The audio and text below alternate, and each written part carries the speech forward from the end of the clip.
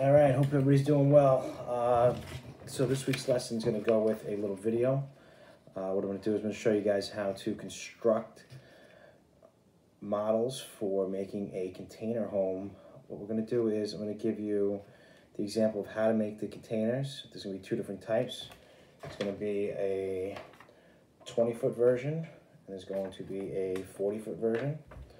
You're going to have the equivalent of either 4 40-footers, or you're going to have the equivalent of 8 20-footers to use. And I'm going to show you how to make them both, either the 40-foot version or the 20-foot version, out of a single piece of printer paper. So the thing we're going to start with, the 40-footer, and then I'll show you how to make 20-footer. You're going to need a couple supplies. You're going to need about 4 pieces of computer paper, maybe a couple more. You can use a scissor. You definitely need some sort of tape, whether it's Scotch tape or any kind of tape you have around the house. You might need a marker or a pencil, possibly a ruler, depending on how you're going to do this. But the first thing we're going to do is we're going to set the 40-yard container. So we're going to take one piece of printer paper, and I'm going to fold it, what we call the hot dog way in the middle school classes. You really want to make sure to pay attention to symmetry here. You want to line up your corners as perfect as you can, and then just right down the middle, give yourself a nice crease and fold the paper in half. And what you're going to do is you're going to open it up, make sure the crease is folded across you, and you want to fold up the paper one more time in each direction towards that center line along the crease. So do it one time, and do it a second time.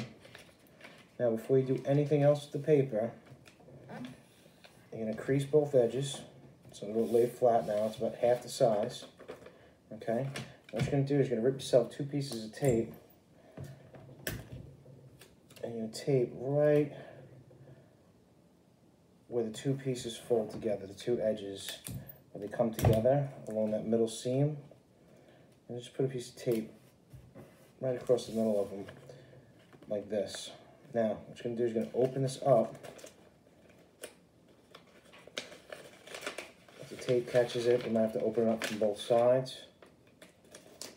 But the idea is you're going to start to get the shape of a cube. But to really get it to be a cube, you have to fold it again. But this time you're going to put the tape on the outside edge, fold it flat, and then just recrease the taped end. You don't have to do anything with this edge. That'll actually keep its shape. All right, and then when you press back and forth, you're going to get what's the equivalent of a 40-foot container. Now, put this off to the side. I'm going to show you like a 20-foot container.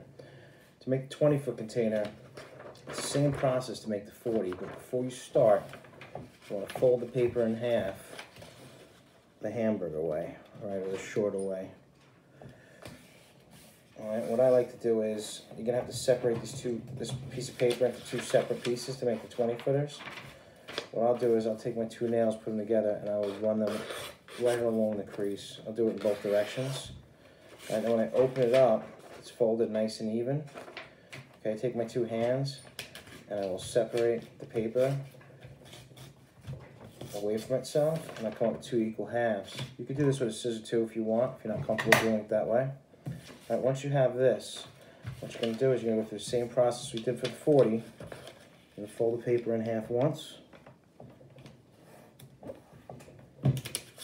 open it, lay it in flat, fold the paper to the center line, spin it around, fold the paper again to the center line. Okay, take your piece of tape, take the 2 edges together. I do it with 2 separate pieces of tape. You could try it with 1 piece of tape if you want.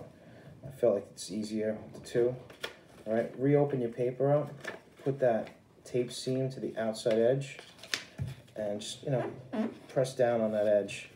What will happen is it should spring back to basically a 90-degree rectangle or square on the end and rectangle on the sides, so you get your 20-footer. Now, you're going to be given 160 linear feet. So what we know about distance, you have 40 feet, 80 feet, 120 feet, and this total would make 160 linear feet. You're gonna build a house out of this. So you gotta think about how is it gonna function. Do we wanna stack 4 containers right next to each other and have this all as interior space and make it like a really big ranch? We wanna gain space in some other way. Okay, now you wanna think about how do I gain space in other ways. You can gain yourself 2 floors by stacking these, something like this. Okay, now that looks great. Okay, but you might be tight. All right, you can separate the containers. All right, and you can build a roof that goes across and a wall that goes in the front, and give yourself a lot of open space in the middle, maybe really tall space. Okay, you can not do 40s. Right? You can maybe do 2 40s and 4 20s. Okay, now how would you function with the 4 20s? You gotta think about it. You know, maybe make it a different type of shape. Maybe put the 20s this way, and maybe a 40 this way, or a 40 this way, and separate them out. Maybe have 40s on the ends, and for some reason maybe you want to put your 20s on top. Okay, the design's up to you. What I want you to think about is where would your kitchen go, where would your bedroom go, how are you going to use the outside space? Do you want to include like a pool? Do you want to include walkways?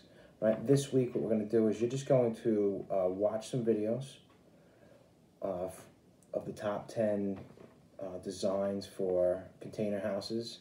You're going to watch another video that's going to relate to how container houses are done.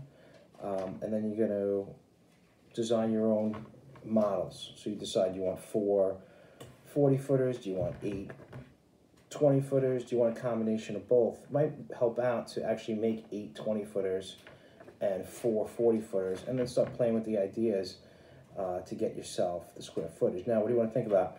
If I put together, just 4 40-footers right next to each other, each one of these, if you go if you go 8 by 40, all right, think about what 8 times 4 is. 8 times 4 is 320, so you have 320 square feet in this container. Okay, so 320 is 640, all right, so 640 and 640 is 1280.